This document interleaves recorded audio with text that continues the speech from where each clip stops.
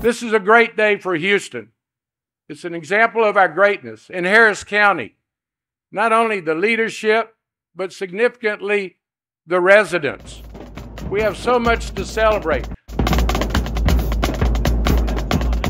To say that today is a pivotal moment in the history of Harris Health System and in reality for the entire Harris County is a dramatic understatement. I am exhilarated to celebrate the groundbreaking for a future adult level 1 trauma capable hospital on this campus.